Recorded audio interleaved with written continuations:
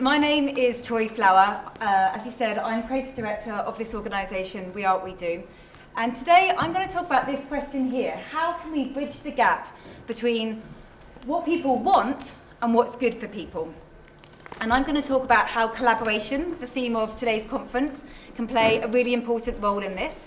And I'm also going to talk a little bit about some of the things that I've learned over my career over the last 10 years and how that sort of helped me answer this question a little bit. Now, when I left university, I trained in advertising and I went to work for a big advertising agency. And I learned a huge amount about consumer products and services and brands. My role was to write adverts, so for TV and radio and print and web. And one product that I got given to work on was Brill Cream. So Brill Cream were wanting to launch a new range that was aimed at young people. And what they'd done is they'd done a huge amount of consumer research, found out that there was a specific target market out there of young people, and they'd worked out what these people were wanting and needing. And they'd found out that these guys wanted to look good, but not look like they'd made any effort. So it sounds reasonable. So what we did was we created a campaign that built on these insights. And so what we did was we, first of all, asked lots and lots of young people to send in videos of themselves doing effortless tricks. So these were things where it might be a guy that's standing on one side of the room, throws a Coke can and nonchalantly gets it in the bin on the other side of the room, perfectly getting it right. And of all these clips that got sent in, we picked one winner. And then that guy featured in our TV advert for Brill Cream. So in the 30-second spot, he went round, he did all these different tricks, he nonchalantly just got it all perfectly right, looking completely effortless. And then at the end, he does his hair with his Brill Cream, and the strapline comes up effortless. Now, my role in taking that product to market was just at the very end point of a long process. So it started off by all these consumer insights and understanding exactly who our target audience was and what they wanted.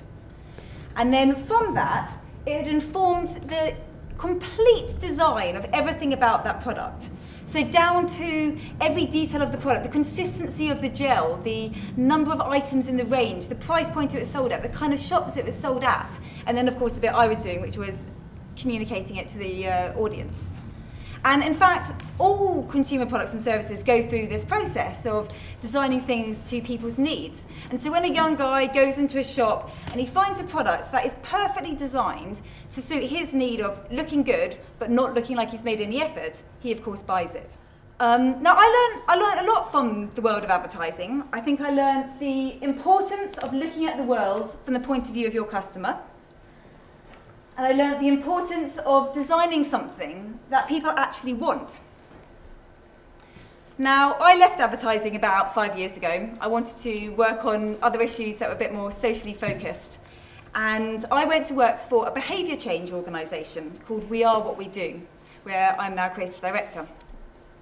Now, behaviour change is quite an interesting sector. You're basically nudging, encouraging, suggesting people make changes to their life in order to solve big social, environmental or health issues. And it's about changing their everyday behaviour so you can have a big impact on these issues. Now, the modern history of behaviour change in the UK arguably can be said to date back to what was being done by the Ministry of Information, which was set up during the First and Second World Wars. And they were putting out things like this, telling us to save kitchen scraps to feed to hens, or things like this. Here's another one. These posters that were putting out, they were using techniques that were trying to encourage lots of people to do it. So they did things like give very precise instructions, having a nice friendly lady that you might be able to empathise with who is telling you to do it. Sometimes they'd use very emotive language that would be really persuasive, trying to get you to change your ways. Techniques in the world of behaviour change have moved on since creating posters like this. Slightly more subtle things. So one example from the current government is they were trying to get more people to pay taxes. And what they did is they subtly changed the wording of the letters that they send out to people to demand they pay their taxes, suggesting that lots of other people in the area had already paid them. And that kind of peer pressure massively influenced the number of people that paid their taxes. So there are these clever techniques that are being used now by governments and charities and different social organisations. But on the whole, I think we can say that we've got the world of behaviour change run by these social organisations on one side, and we've got the world of consumer products and services that are on the other side. So on the one hand, we've got the social sector. So the social sector are trying to get people to make good decisions. And on the other side, we've got the consumer sector. Now, the consumer sector are not so concerned that people are doing good things, but they're really, really good at making things that people want. So my question is, how can we bridge the gap between what people want and what's good for people? So, as an organisation at We Are What We Do, we try and answer this question. And one of the things that we try and do is talk about user value. Because what I'm not saying with this is that we should encourage people to be more materialistic or to consume more.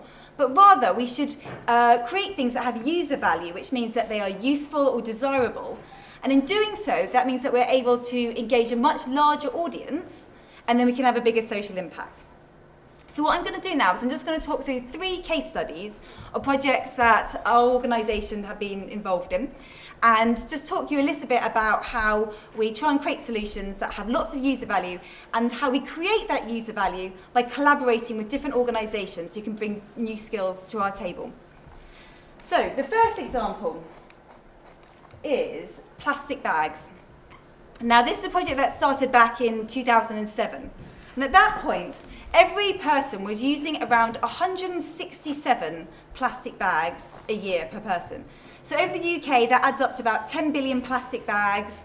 And when you think about the environmental impact of the raw plastic that goes into creating all of those, it has a huge effect. So what could we do to start trying to tackle this problem? So people could either reuse the same bags over and over and over again, or they could bring their own bags to the supermarket that they could use. But what were the barriers to people doing this? So what we need to do is to think back to the world of advertising, where we understand what the user need is and go and talk to people and understand their needs. And when you try and understand that, you realise that people do not want to be perceived as being eco necessarily. They don't want to be seen as being hippies. They didn't want to be perceived as being thrifty or tight or budget, but they did want to be seen as being stylish. So we thought, how could we redesign a solution here which could make bringing your own plastic bag to the supermarket more appealing? So what we did was we created a really beautiful, a really desirable, really practical bag. And this is where collaboration came in, because we wouldn't have the skill set inside our team to design a fashion accessory. So we went and we worked with the UK's leading accessory designer, Anya Heimarsh, who was able to bring an amazing skill set to the table, who could create something that was so beautiful and desirable that it meant that celebrities were using it. We're seen on the arms of Kylie Minogue and Sienna Miller and all sorts of other people. Thousands of people were queuing up to use it. It sold out in a matter of hours. And most importantly, it brought the quite unsexy issue of plastic bag usage suddenly to the pages of Grazia and Vogue, and a new audience talking about it. Now, importantly is the environmental impact of this work. And in the 2 years that follows us creating this bag, Sainsbury's, who are our partner on the project, reported a 58% decrease in the number of plastic bags that they gave away. And obviously there was a lot of PR, there were a lot of other things that were going on at the time, but we felt that we definitely played an important part in that. Now the second case study I just want to talk about is around poor diets. Now, if you look around the high streets of London and many other cities, particularly in low-income areas, we're finding that we're being completely dominated by unhealthy fast food outlets. So I'm just going to show you, this is a map of Forest Gate in Newham in East London. The large blue squares are secondary schools, the small blue squares are primary schools, and the red dots are fast food outlets. What kind of places are they? Places like this. So they tend to be independents, they tend to be serving deep fried chicken, and they tend to be serving really unhealthy food. So this is food that's really high in saturated fat, sugar, salt, calories, and really lacking in vitamins and minerals. And so if you're a kid that's coming out of those schools in Forest Gate or any of the other areas in London where you are seeing this, they're going past these places every day, and they are eating in there weekly, often daily, and it's having a really detrimental effect on their physical health. So how can we design a solution that actually tries to tackle this? So once again, we need to go back to our target audience and find out actually what are their needs, what do they want? And so we did a huge amount of research. We spoke to a lot of young people. We ran workshops and did surveys, and we watched people in chicken shops, and we found out that the main appeal that got people into these different places was if a place was cheap, close, quick, and served tasty food. So our question was, if you could tick these 4 boxes, but also create something that was healthy, could that be popular? So what we did was we created a mobile, healthy fast food outlet in Forest Gate in Newham. This was just a pilot, so it's open for 4 weeks back in October last year, and created some healthy food that was being sold there. Again, collaboration was really important. We needed to work with somebody that was absolutely expert in creating street food. So we collaborated with a fantastic partner on that. Together, we devised the menu. So again, it was going back to the user insights, going back to what young people want. They wanted chicken, they wanted vegetables not obvious, it had to be hidden away. So we devised the menu. We created a brand. So it had to be something that was appealing to teenagers. So in terms of the name, the logo, the visual identity and everything, it had a subtle nod to the chicken shops that we knew that young people loved. And then it had to be financially sustainable. We had to make it affordable so that it could be competitive with the chicken shops that we're seeing. So we had meals that were £2.50, snacks are £1.50. And then in order to get that to work, we then had to devise a kind of financial model, that business model that would allow this to happen. And so that involves us working with councils to get free pitches on condition of hitting health benefits, and doing a youth employment scheme which sees young people being trained up but giving our vendors an unpaid sous chef. So the most important question was it popular? And it was. In the 4 weeks, we sold around 1,500 portions. There was an upward trajectory of sales over the time, lots of repeat customers, so we were really happy. Compared to a meal at KFC, the nutritional content was a lot better for the young people, so that was fantastic. And so what we're doing now is looking at scaling this up. So in the start of the new academic term in September, we're going to be opening 5 pitches on a long-term basis that will be in boroughs in North and East London. And what these are going to be doing is providing access to healthy, but also appealing and affordable food to a really large audience of young people. Now, my final case study is around the issue of mental health. So mental health is a really serious issue. It affects 1 in 4 people at some point in their lives, and half those cases start by the time you're age 14. It has enormous effects on the lives of individuals, but also their friends and families and society as a whole. It costs the NHS billions of pounds to deal with, and it's also associated with a lot of issues like long-term unemployment and crime. So it's a very serious issue. And recently, it's been shown that preventative approaches to mental health can play a really positive effect. So just as with our physical health, there are things that we can all do every day, like eating well and exercising, which can be shown to have a really good long-term effect on our physical health. The same is true with our mental health, and there are things that we can do that can build resilience, that can increase our well-being and reduce the long-term risks of getting mental health problems. So there are things that are out there, but how do you get young people who are target markets on this project to do these things to increase their well-being? Well, there are things like messaging campaigns, there's education and PSHE lessons in schools, you can do yoga classes and meditation classes, but we need to go back to the question, the point that was raised that I learned from the world of advertising about designing something that people actually want. And so when we go back to young people, and we spent a lot of time talking to people who worked with young people, we found that this big insight of the importance of non-stigmatized solutions. So mental health is still quite a taboo subject.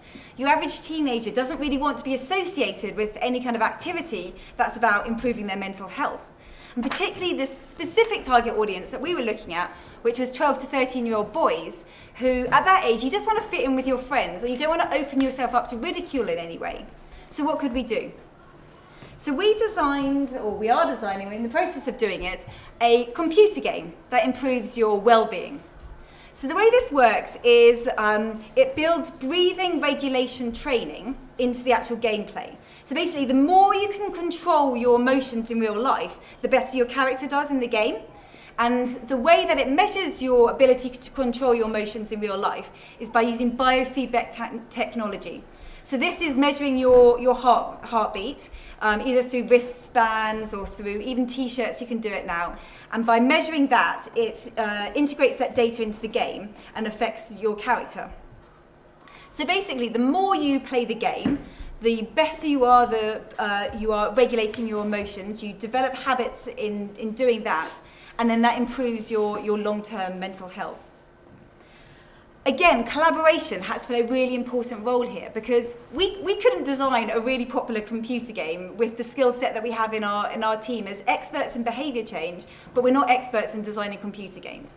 So I think this is, again, where you have to go and work with people who can create things that are really desirable and useful to your target audience by working with specialists. So for us, it was working with PlayLab London, who are an organisation that design computer games. And they were able to create something that hopefully is able to compete with the likes of Angry Birds in terms of playability, because that's what you're going to need to do to engage that audience. Now, working with young people and going back to your users and getting insights is always important. So we continually do this. We go back, so we're testing it now, and you find out how difficult does the game need to be? How long should it be? What should it look like? And all of that gets built into it, so you can make this as much user value as possible. So what we're going to be doing with the video game is just piloting it in the next few months and looking to scale this further. But hopefully those 3 case studies have shown you a little bit about how we can start answering this question, about how we can bridge the gap between what people want and what's good for people. And hopefully I've shown that creating things with user value, so that means that people can really want or desire to use it, is one way of engaging a much larger audience. You can have a much greater social impact, and how collaboration can play a really key role in that. Thank you very much.